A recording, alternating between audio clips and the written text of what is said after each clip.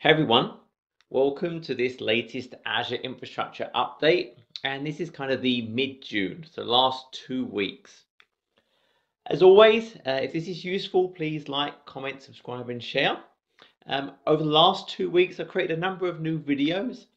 The first was actually, I took Azure Fundamentals exam, the AZ900, really just to find out what's in the exam, what the level was. And then I created this 1 hour video just whiteboarding out kind of core concepts that were covered in the exam.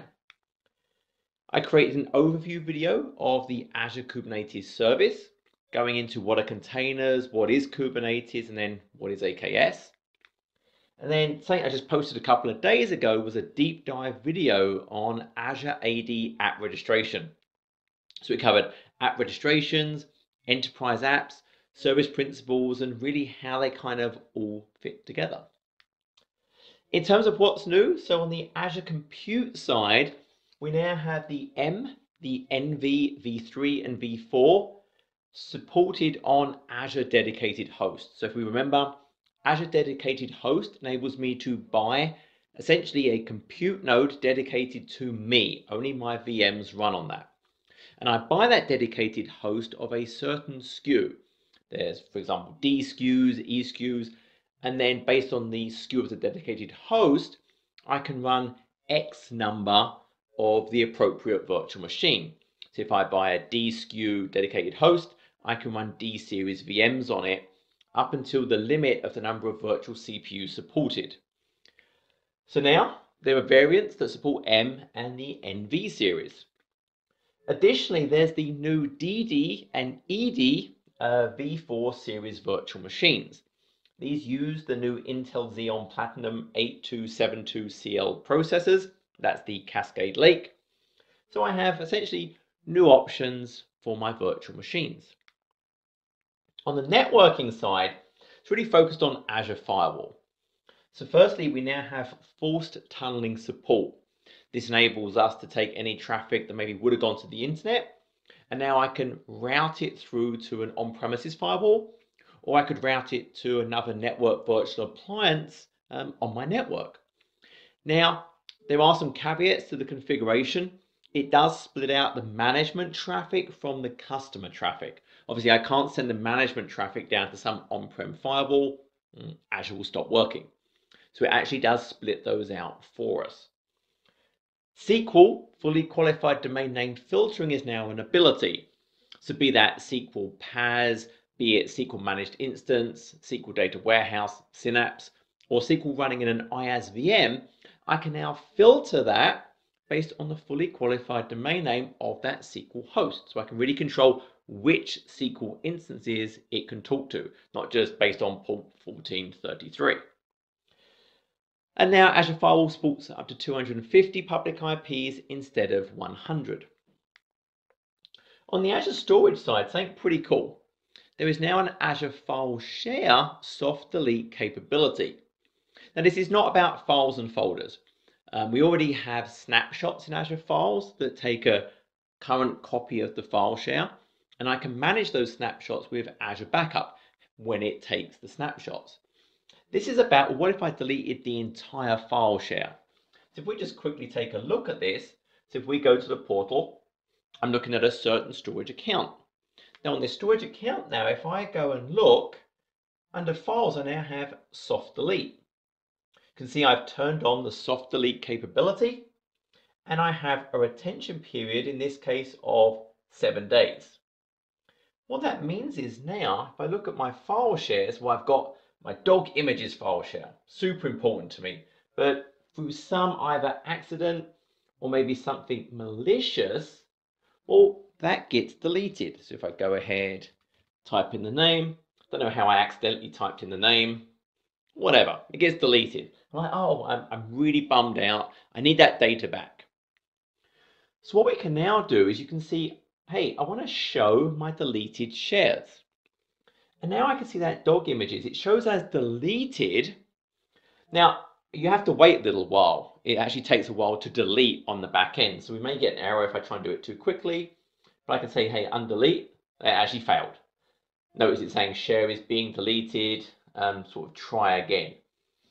And so I'll give it another go. It's already pretty quick. And there we go. So I've now undeleted it. I can now go into the share and I can now actually go and see my data. I can say, hey, look, download, I must see this picture. It's now loading out, and this is kind of my newest puppy. There's Eddie sitting on a tray. So thank goodness I did not lose that super critical data in my environment. So that is the soft delete capability. We have that X number of days, we can actually go and get our file shares back. Next, sort of miscellaneous. So Azure Site Recovery now has proximity placement group support. So Azure Site Recovery lets me replicate virtual machines. So I can say, hey, take this virtual machine in East US, and I want to replicate it from within the guest OS over to West US, or wherever I pick. I can control that replication. Now what it's saying is proximity placement groups let me put things as close as possible together in Azure. So I've got these 5 virtual machines, maybe they're different series, and I want them as close as possible. That's what proximity placement groups do. Azure will put them as close as possible in terms of latency. Now I can say, hey, this VM that I'm replicating, if it replicates over that target region, if there is a failover, put it in this proximity placement group. So I can have lots of VMs that go to the same proximity placement group, they'd be close together. The shared image gallery, a place where I can create my images and then make them available. I can now capture a VM directly. I don't have to go and capture a particular managed disk or an image. I can just say, hey, this virtual machine, if it's Windows, I could generalize it. I want to capture that. I can copy image versions now between shared image galleries. So imagine I had like a test dev gallery. I get my new version of the image, I test it, make sure it's good. Now I can copy that image version over to production where it would then be utilized. And I can use a customer managed key for the server-side encryption. Previously, it was only kind of the system managed key. Now I can actually pick the key I want to use to actually do that encryption. Microsoft Teams, well, the media optimization feature is now available for Windows Virtual Desktop. And this is huge when I think about voice and video, because that's very, very sensitive to any kind of latency.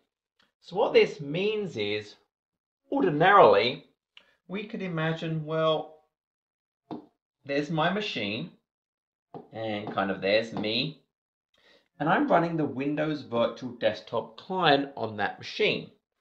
Now the actual desktop itself, well, that's running up in Azure. And fundamentally, it's got a desktop it's running on a VM. That could be Windows 10 dedicated to me, could be Windows 10 multi-session, it could be a Windows server. But essentially up there is a session for me, and that is running the Teams client. Now I'm trying to talk to someone else. So over here, there's someone else on their machine, and they're running the Teams client.